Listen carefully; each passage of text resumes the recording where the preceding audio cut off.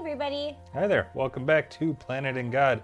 We are on Matthew 27. We've made it 27 chapters in, almost to the new year. We're going to wrap this up tomorrow with chapter 28. Yep. Groovy. If you've been able to stick with us, that's awesome. Congratulations. If not, that's okay too. Go back, watch all the old videos, read the Gospel of Matthew, and find out why we celebrate the Christmas holiday. That's the whole point of this, is to know our Lord and Savior Jesus Christ that much better. And so let's dive in. Yeah. Matthew chapter 27. So chapter 27 opens up with, it starts with this in verse 1, when the morning came. I thought that's very key to note, is that the Jews had finished their part of trial. They had cast judgment on Jesus, breaking multitude of their laws in doing so, and now we've reached the morning. So it hasn't even been a full 24 hours. It's maybe been 6 to 12 hours that since all of this happened. So the new day dawns. The religious leaders take Jesus to Pontius Pilate to try and get him sentenced under Roman law, because the Jews had their ability to execute people removed from them. So only the Roman authorities can act on and impose the death penalty. So in order for them to do that, the Jews have to convince Pontius Pilate that Jesus Christ did something that is worthy of the death penalty under Roman law. And so that's how this chapter opens up. And then we get into verses 3 through 10 with Judas. Yeah, I specifically like verses 3 to 4, where it says that Judas was remorseful. Yeah, I noted that as well. And he tried to give the money back. He threw the money on the floor, and then that's like, he hung himself after that. Right. Now, what's interesting with Judas is him being remorseful was not remorseful to salvation. It was not a repentance of salvation. In the Greek, there's two words for repentance. You have metanoia, which is the true repentance, change of mind. That's used in a sense of salvation, right? I changed my mind about who Jesus is, about what the Bible is, and now I repent. I changed my mind about God, right? And then there's metamelei.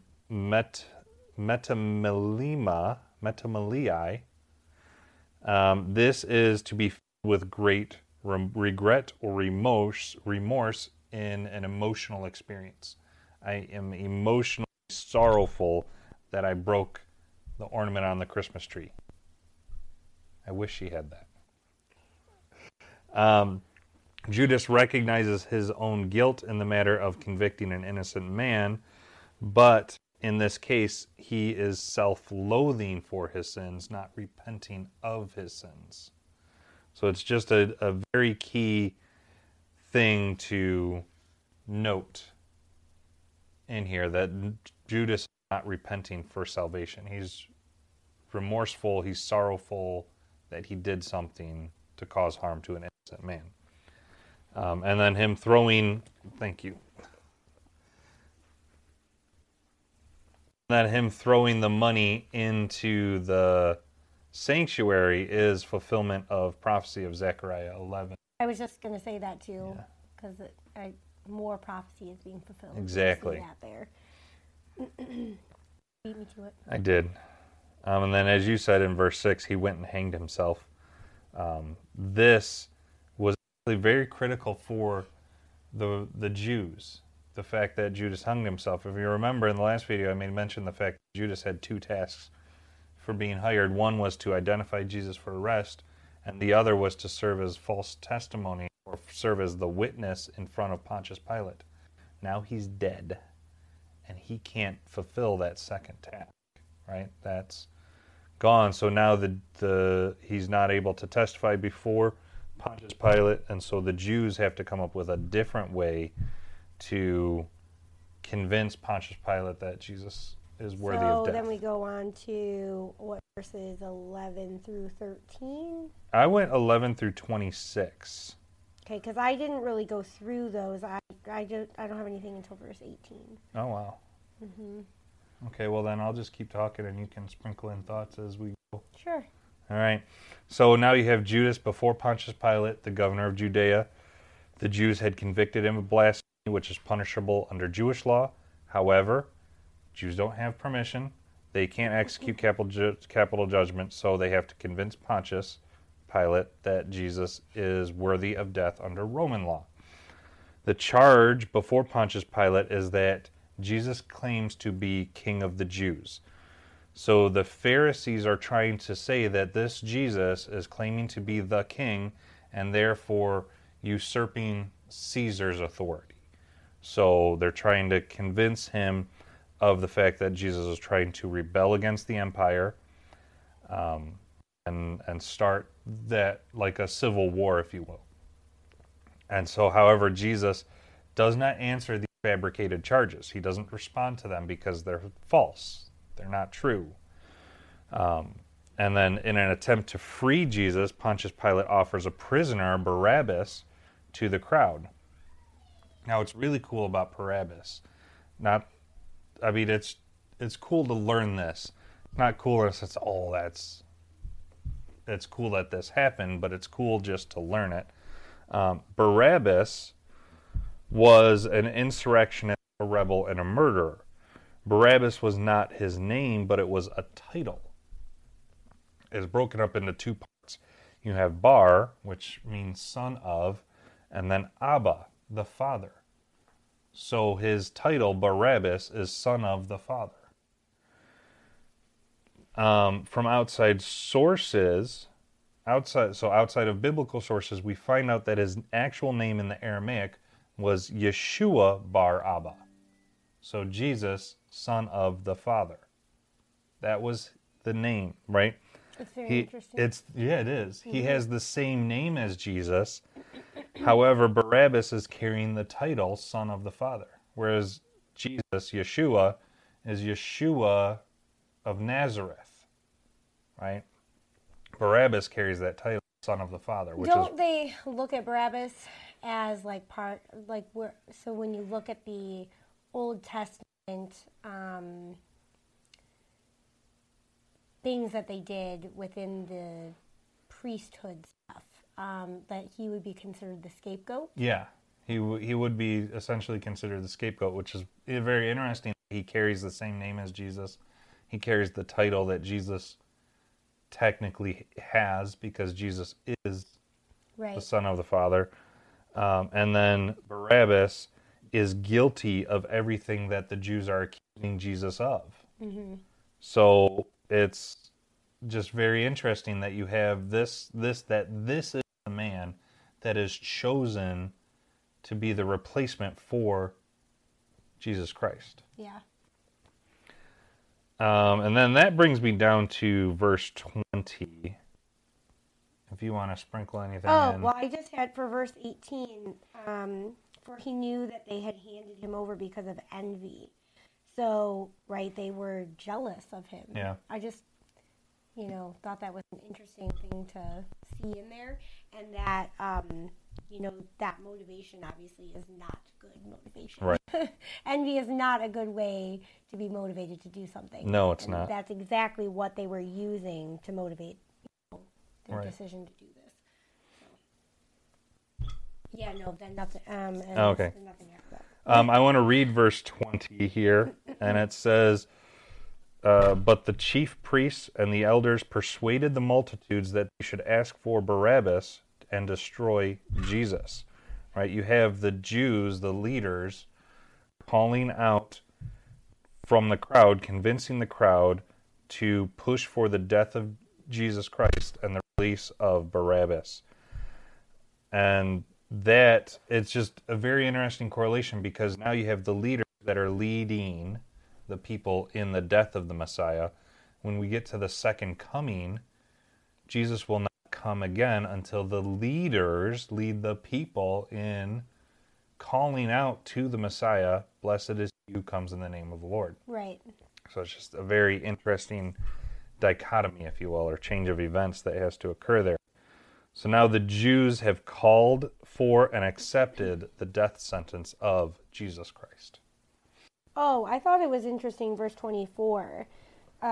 When Pilate saw that he could not prevail at all, but rather that a tumult was rising, he took water and washed his hands before the multitude, saying, "I am innocent of the blood of this just person. You see to it." And that's exactly what the priest said to Judas. You see to it. I don't know. It stood out to me for whatever reason. Probably has nothing to do with anything. But Right. I did think it was interesting that, right, he's basically saying, my hands are clean. Yeah. I'm not going to do anything in regards to this, really. But he does, obviously, because he's kind of in a weird spot. He is in an odd spot. You know, and I think because he's politically trying to be correct. Right. He knows that Jesus is innocent, but at the same time, he knows that he sees what's happening. Right. And by releasing this innocent man is going to cause a greater uproar. Right. And so he doesn't want the rebellion of the Jews. He wants to keep the peace. Right. Because if he doesn't, he loses his head, essentially. Right. But at the same time, he doesn't want to convict Jesus of death because he knows he's innocent. Yeah. I just thought that was interesting, and it gives you a little insight into like who Pilate is. Yeah. A little bit. A little bit. So verse 25, it says, "And all the people answered and said, His blood be on us and on our children." And I thought that was so interesting because it's the generations, right? And it kind of, it stinks that they're putting this on their children. You think about that's the nation of Israel, and that's exactly what is happening, right? It's been put on the generations that follow. And again, going back to that prophecy where it will be the leaders that have to say, that will lead the people. Right. Yeah. That it is through all the generations of their children's, and that his blood is on them. Right. Which would make sense why the prophecy says this generation, right? This generation put it also on all their children's generations. Yeah. So anyway, I thought that was interesting. Not a nice thing to do. And not a nice thing to do, yeah. And then Matthew just moves quick into it. Like there's no toying around. He gets right into what happens next, verses 26 through 31. This time now you see Jesus is beaten again. He's been beaten a couple times already tonight. This time it's by Rome. And many do not survive a Roman scourging, right? Typically they would use an item called a cat of nine tails. It's a whip that has 9 ends, each with something sharp on it. Metal, glass, bone fragment, rocks. And so and it was long. When you get whipped with it, it would wrap around your body, grab hold of some flesh, and the guy would pull it back, and it would just rip. It's terrible. Yeah, it is terrible. It's hard to even think about. It is. And so most people do not survive that. But, Jesus is in full control, right? He is the one that gives up his spirit. Right. At his timing. So he survives it. After he's beaten, he's then mocked by the garrison, and they give him a number of things. They put on a scarlet robe on him. They put on a crown of thorns. They mock, they spit, they beat him repeatedly with a reed. And what's interesting with the scarlet robe, so Jesus was just scourged. He's got all these open wounds, right? You okay, Ben? Okay, she's good. Jesus was just beaten. He's got all these open wounds. And so this robe starts, right, when you put a bandage on an open wound, right, what happens? It starts to coagulate and sticks to it. It's like uncomfortable. Uncomfortable, but then they rip it off. It's like ripping off a bandage prematurely. And so all this coagulated blood comes with it, and it's just even more suffering. Yeah, just It awful. is crazy what the Messiah went through to redeem us from sins. And that's just the beginning of it, right? We're halfway through. You get into, now we're in verses 32 through 34. You have Jesus is now led to Golgotha. That's the Aramaic word for location. The Greek is Koranotopos. And the Latin, which is what a lot of churches use to name their churches, is Calvary Locus. So the mountain of Calvary. That's where that word comes from, Calvary. It's from the Latin And mountain. we also see another prophecy being fulfilled just a couple verses down, where his garments get divided. Yep. They cast lots. They cast lots for the garments. I believe that's Psalm 22 that speaks of that prophecy. So for a long time, I didn't know what cast lots meant. So maybe we could talk a little bit about that. Yeah, so casting lots, thank you for that.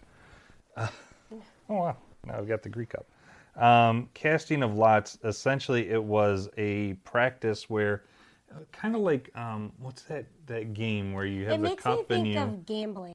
It's kind of like gambling, but you know that game where you have a cup and you have dice and you put the dice in it and you shake it up and roll Yahtzee? it? Yahtzee! Yes! Yeah. So casting lots is kind of like Yahtzee, where you have dice, effectively. They're, things with symbols on them. You put them in a cup, you shake them, and you throw it down. And whatever comes up, it's like you're going to win something, or they would have special meaning to them sometimes. And so you could use it to make decisions, right? You'd cast the lots, and yes or no would be like one dice, a two-sided dice, if you will. Right, or different colors, and each person picks a color or something like that. Yeah, I don't think they use colors, but they used probably... they had colors back then. I don't know. I mean, they made colorful... Yeah. Like purple, like royalty... Maybe. Wore purple. But essentially, yeah, in this instance, it would be kind of like gambling. They would be gambling for the clothing of Jesus. But that's exactly... for a long time, though, I did not know what that was. Yeah. Then it was explained to me, and I was like, oh... Yeah. Different. Then he's given, or tries to be given, the sour wine mixed with gall. Now, what's interesting about this is it's kind of like a drug. It's something that they would give to people that they're nailing on the cross because it lessens the pain and it makes them lightheaded. So it kind of like gets you a little tipsy and drunk. Now, Jesus refuses that because he needs to be in full control. He needs to be aware of all of his senses, feeling everything, experiencing everything. He needs to know what's going on, so he knows what to say. That's, I think, one thing that's very interesting with Matthew's account is I don't believe Jesus responds too much, if I remember right. He doesn't say too much while he's on the cross in Matthew. No. But Mark, Luke, and John record... No other things, yeah. Yeah, the things that Jesus says on the cross. So he refuses so that he can experience everything, still be in his right mind, and say what he needs to say while he's up there. That brings us to 35 through 44. We kind of talked about that because that was the cast lots, and then we talked about... Oh, you jumped into that a little bit. Oh, ahead of you? Sorry. You did jump in as well. I did? We both talked about casting lots together. No, I guess. All right. Continuing on, a few more things to note in 35 through 44. You have mockery of Jesus prior to his death. All the people in Matthew's account who mock Jesus mock different aspects of his public ministry. So the Romans, with the inscription, Jesus, the King of the Jews, they're mocking that. The passerbys, right, they mock him with, you who destroy the temple and build it in 3 days. The Jewish leaders, he saved others, he cannot save himself. And then the others that are crucified will mock him similarly, right? So they're all mocking him for different things that Jesus did during his public ministry. All of these are done to challenge Jesus effectively. You think of the spiritual war that's going on right now, right?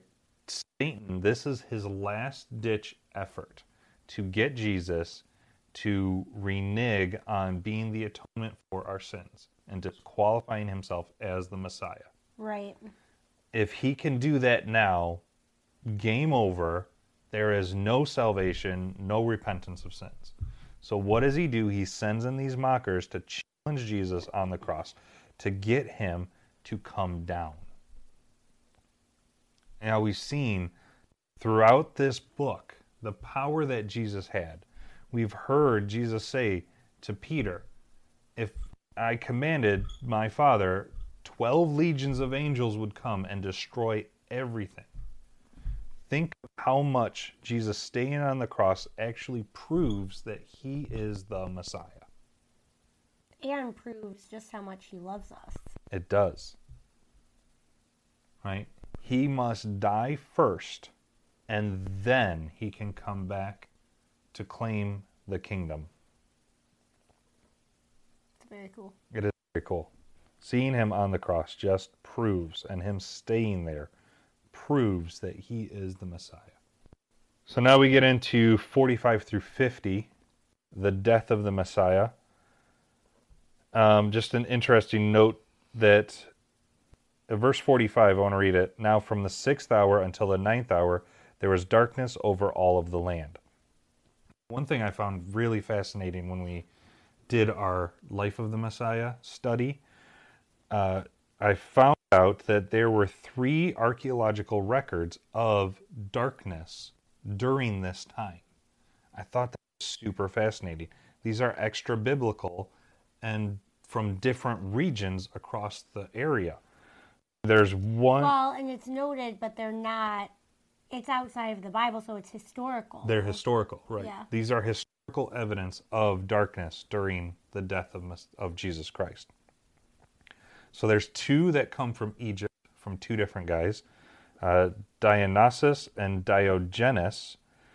Diogenes says that there was a solar darkness of such the like that either the deity himself suffered at that moment or sympathized with one who did, which is really cool.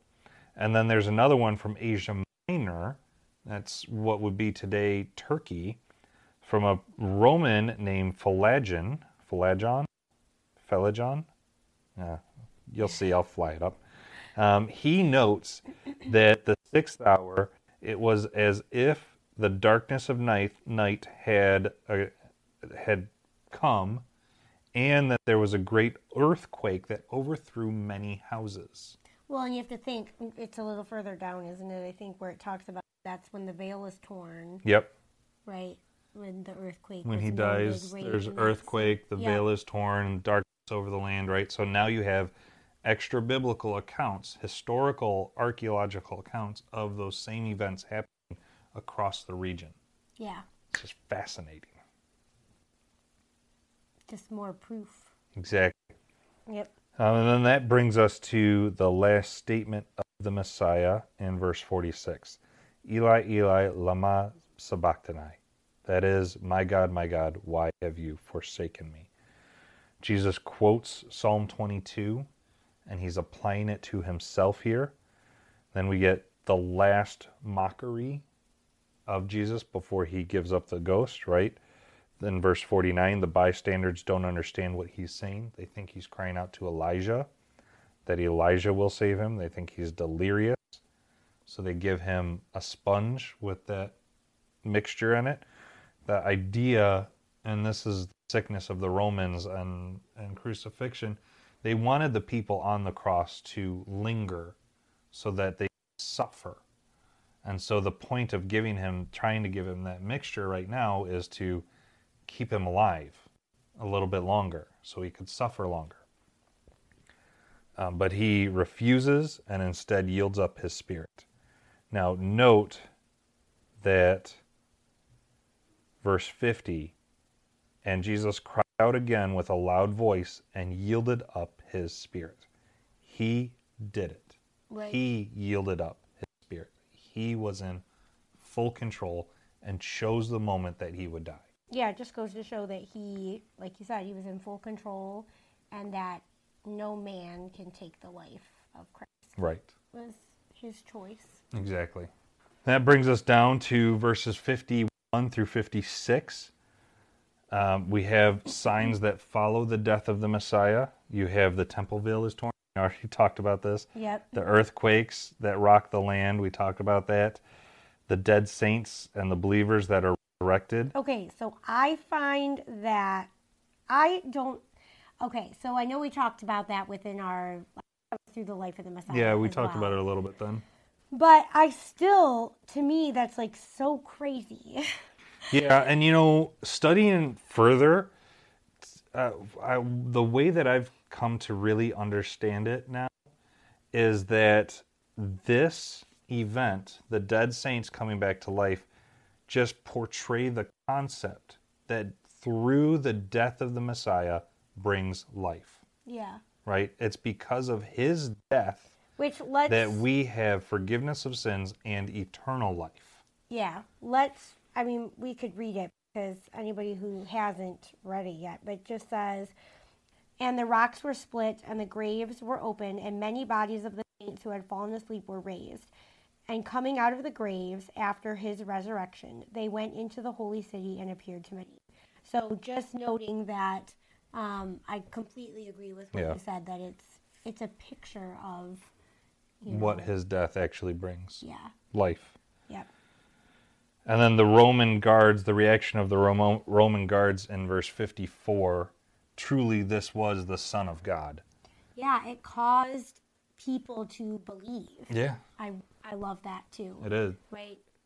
So it's everything that happens, I feel like there's always that purpose behind it, and God's telling us, like, there's a reason. Yeah. And a lot of times that reason is just to give him glory. Exactly. And to bring people to him. Wrapping up this little section here, you have, we get some insight into who was with Jesus at his death. You have many women who followed Jesus. You have Mary Magdalene, Mary the mother of James and Joseph, and the mother of Zebedee's sons. So these are just some of the women. Other gospel accounts include others, and name others as well, but this is who Matthew accounts for. Right, which these sons are James and John, right? Yeah, which so this would be Jesus' cousins. Right, so that's Jesus' aunt. Salome, I believe, was her name. And then wrapping up this chapter, it's a big one, 57 through 66.